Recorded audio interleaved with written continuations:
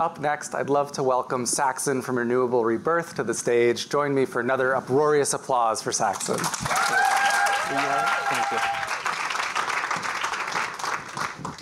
Hello, everyone. I'm so grateful to be here today. And speaking from my experience working in the renewable industry, one of the major issues that we're experiencing is as we've spent decades trying to convince people to put up solar panels, wind turbines, energy storage, the reality is there's been very little thought put into what happens when the stuff doesn't work anymore. And just like every other infrastructure that has come before us, there is still issues and challenges even as the technology begins to step in to fill that role. As we see landfilling of solar panels at times due to the cost basis for the technology that does exist and the supply chain issues, there's some real challenges going on with this market. In particular, you can see these numbers, which I know are inaccurate because I'm already doing some of the work doing decommissioning in 2020 in this decade and is not represented in this chart already. The reality is, as a member of the Osage Nation, this isn't the first time we've come across real issues with our energy infrastructure. As documented by the recent film adaptation of The Killers of the Flower Moon, our people were ravaged when we discovered oil on the land. When people extracted that wealth, they took the opportunity to separate the Osage from it, with dozens, if not hundreds of people brutally murdered, including members of my own family who fled.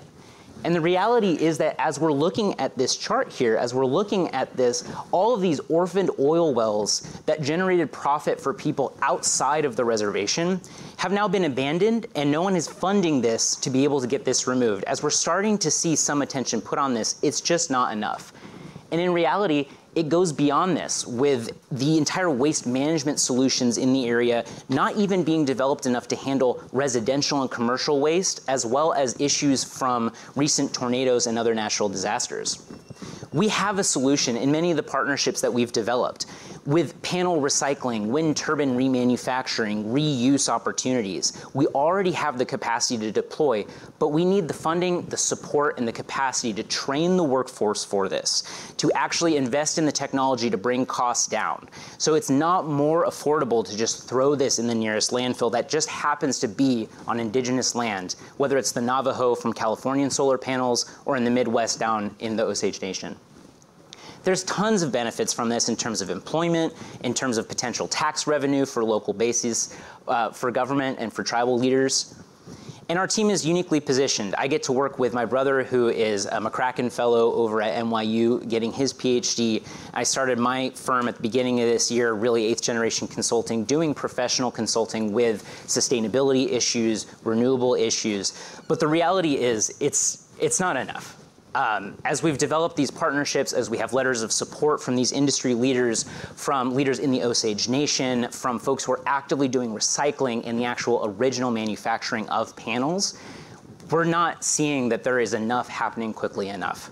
I have spent every penny of my life savings, I have spent every moment of my time, and I have spent every inch of my heart on this particular issue.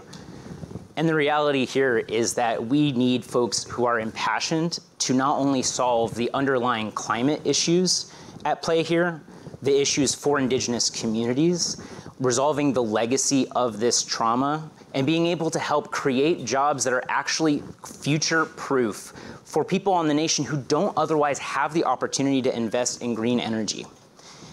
When my great-grandmother was very young and her family basically fled in fear, it was about a little over 100 years ago. And this represents the first opportunity that my family has had to actually reclaim a part of our legacy and a part of the reservation, to be able to purchase property, to be able to start a business, to be able to actually employ internships currently. And the thing is that this is not going to be possible if we cannot get more folks who are investing, particularly in our region and particularly in our people. I always thought that my great-grandmother's name was Mima because she died when I was very young. And she was too scared to tell the stories of our people. And she was never able to really share that.